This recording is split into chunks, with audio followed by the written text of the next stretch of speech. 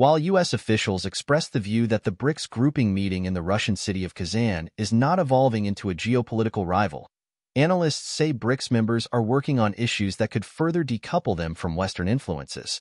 Among the topics discussed between members Brazil, Russia, India, China, and South Africa are ways to establish an alternative payment system that would not be dependent on the U.S. dollar, a BRICS digital currency, and an alternative to Western financial institutions like the International Monetary Fund.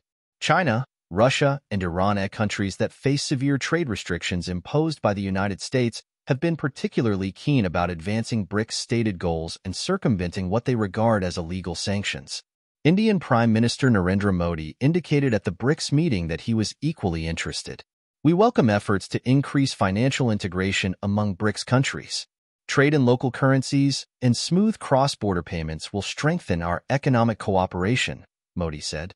Russian State Duma Speaker Vyacheslav Volodin, writing ahead of the two-day meeting on the cloud-based messaging app Telegram, said the BRICS priorities reflect the divide between the West and the South.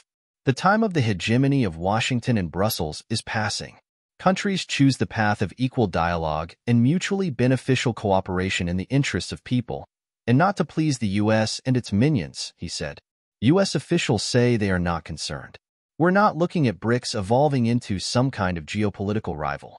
That's not how we look at it, to the U.S. or anyone else, White House Press Secretary Karine Jean-Pierre said Monday at a press briefing.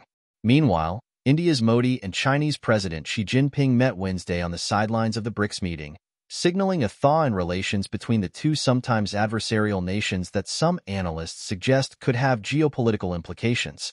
2 days before the BRICS meeting, Indian and Chinese officials agreed to resolve the vexing issue of their militaries patrolling along the India-China border. The goal is to ensure that both sides pull back troops from advanced positions in disputed areas and return to the situation that existed before the last border conflict in 2020.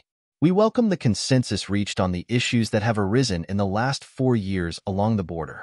It should be our priority to ensure there is peace and stability along our border, Modi told Xi during the initial minutes of the meeting, which was telecast live. She responded saying that the rapprochement was in the fundamental interests of both countries. Analysts are trying to gauge what prompted India to seek rapprochement with Beijing when it is closely tied to U.S.-led arrangements meant to counter China's influence. India plays a key role in the United States' Indo-Pacific strategy and the Washington-led Quadrilateral Security Dialogue, Quad, involving Japan, India, Australia, and the United States. China views the Quad, which regularly holds exercises among the militaries of the 4 member countries, as a group bent on hurting its interests. Being a part of the Quad is not helping India, which needs support in countering China's military challenge in the Himalayan mountain region. Besides, the U.S. is developing a relationship with Pakistan, which is against India's interest, P. Stobden, former Indian diplomat and author, told VOA.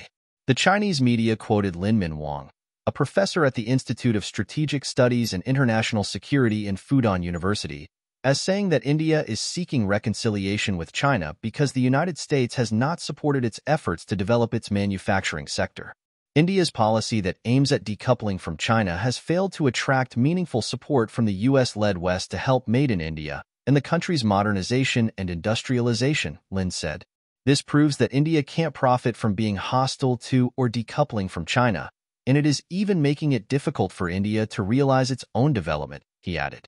Some experts believe the United States would not be surprised at the turn of events. The U.S. knew all along that India and China would connect at some point.